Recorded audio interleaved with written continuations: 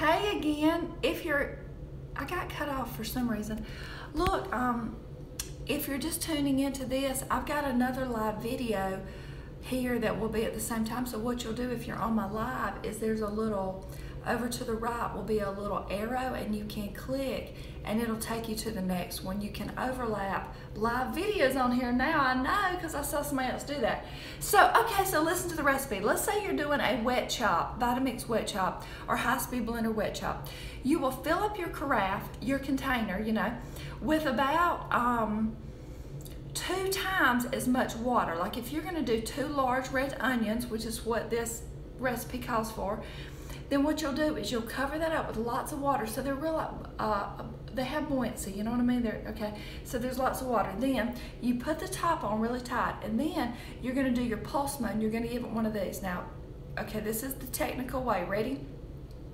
Rant, rant. And the reason why is because what it does, it's gonna throw it up to the top, slam it to the blade. Throw it to the top, slam it to the blade.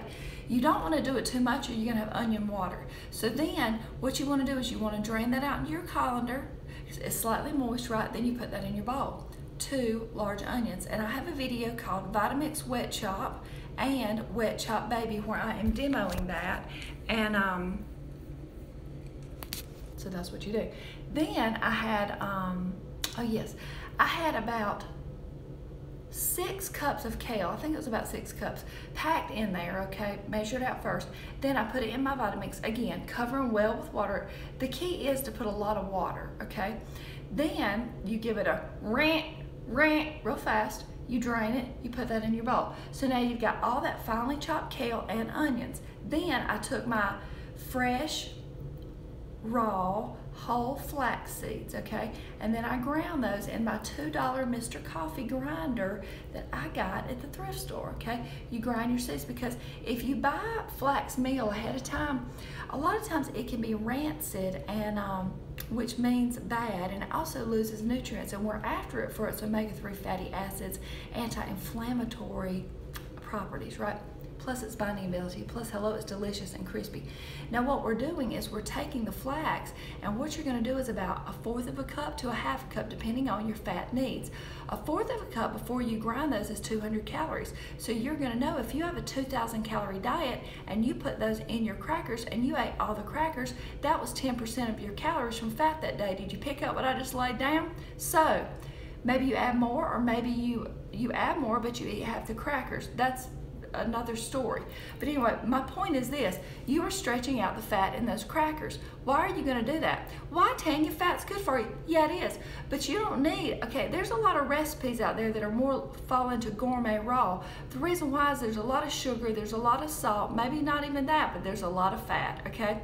You got about 2 cups of cashews, you got a cup of sunflower seeds, or you've got crackers made with, let's say, 6 cups of flax seeds, or even a cup. That's 800 calories from fat. The key is you don't need that. You grind them because you can't really absorb flax seeds unless they're, you can chias, but unless they're in their ground state. Now if you're using chia seeds, also if you grind those, they give a more gelatinous experience along with the flax to your batter, your cracker batter, right? And then it's gonna have a better, it's a binding agent, all right, and a crispy factor. So you mix all that together. We had 1/4 to 1/2 cup of ground flax seeds. We had 2 red onions. Peel off the wrapper, you know, and give it the wet chop baby, or Vitamix wet chop on YouTube, or just look at my Insta stories or down on my Instagram, TannyRaw, and then you'll see how to do it.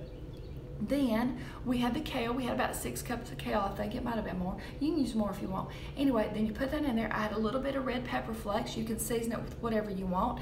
Italian spices would have been good. Dill, rosemary, all those kind of savory spices would have been good, but I had red pepper flakes, so that's what I used. You could put in some Dulce flakes or wakame seaweed if you want to add a little salty flair without the salt. Great for iodine, great for hormone balance and thyroid health. But I want to have that in my dressing later, so I didn't do that. Anyway, stir up the cracker batter, okay? Then get your hand in there and give it a really good squeeze it, okay? Then what you're doing is you're working the gelatinous experience of the moistened ground flax seeds into all the other ingredients. Then you take your dehydrator with your Teflex or parchment paper sheet on there. It's the paper, you know. You're going to spread it out about a ½ inch thick. You're going to tap the edges, because when the edges are thinner than the middle, the edges get done quicker, right? So you're going to smooth that out. I have a Vitamix spatula, which is kind of skinny, which is good for getting down in the edge, but it also smooths out well, you know. And then you're going to slide it in at 115 to 118 degrees Fahrenheit. You are going to dry that until you can bring it out, and you can take another grid, okay?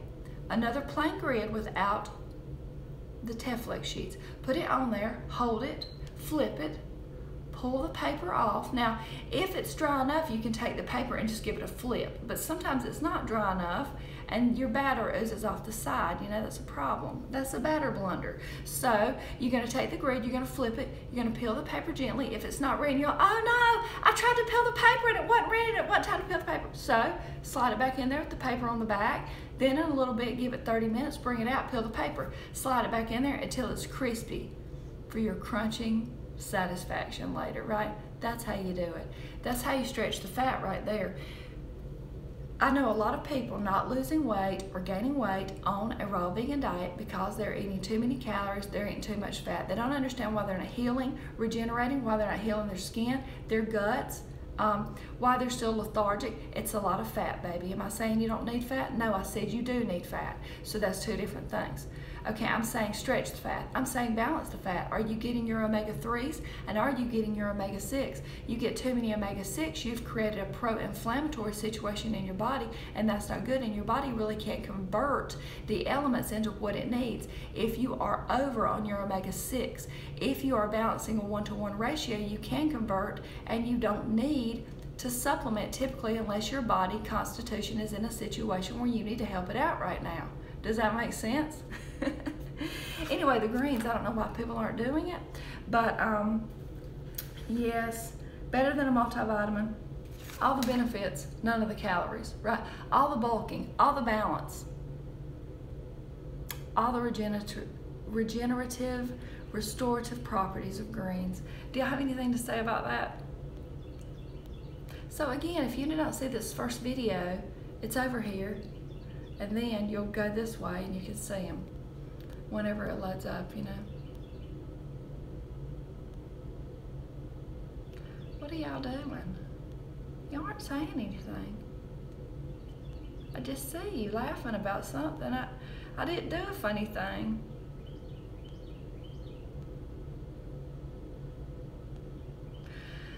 By the way, if you did not see that I have been showing the Raw Food Summit hosted by doctors and long-term raw foodists Rick and Karen Dina. They have been catalysts in my healing journey over the years. I was invited to speak. I did to get to talk. I really did.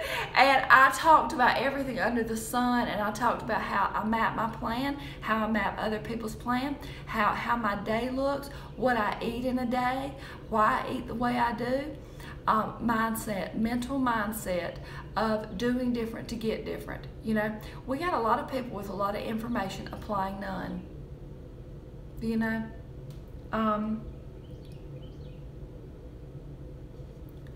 we know a lot of stuff and we're doing nothing about it. What are we waiting on? I mean, you got to know all the things, and then the second part of that equation is, what are you going to do about it, you know? I mean, even down to maybe you see the partner of your dreams. Maybe you're a dude and you see the partner of your dreams, and you realize this lady has boundaries, right? She's got it going on. She's the one. But she requires these things of you. Here's what you want over here, right? You've understood what you need to do. Now, right in here is you actually doing the thing to get what you want. It's very interesting.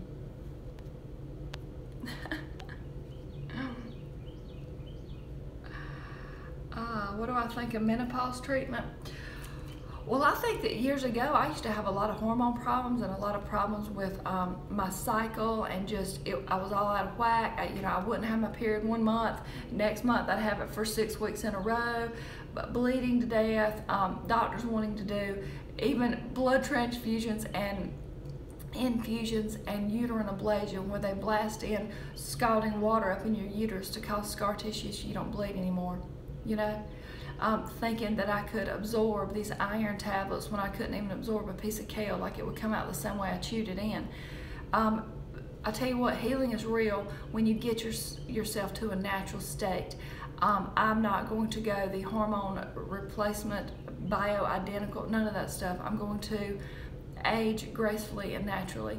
And I don't really, I'll tell you what, Marcus Rothkrantz has a formula of herbs that I want to think it's called Night Formula. Does anybody know? But it's herbs that are beneficial for hot flashes, menopause, the change of life like that. But I don't feel like I'm even in anywhere near perimenopause. I mean, I could tell you the day of the month I'm ovulating. My God, it's,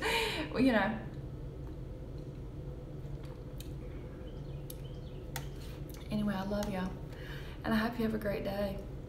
And oh,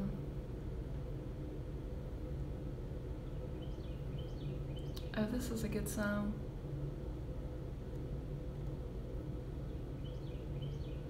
I use Irish moss. I haven't made any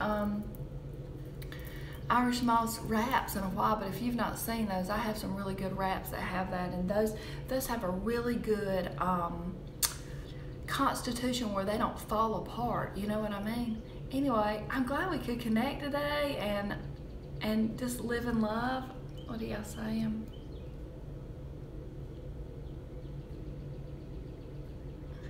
I'm trying to figure out how to simulate cereal with the dehydrator and use blended bananas and water for the milk. I love me some cereal.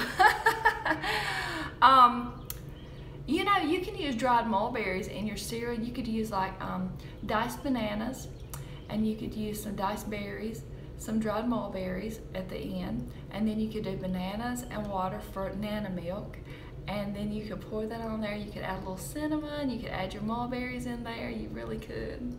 I was gonna have a different song, but now that I see this one, I feel like it's slightly sacrilegious if I don't use it now. So I know we've heard it before, but like, you can't ever hear this song too much.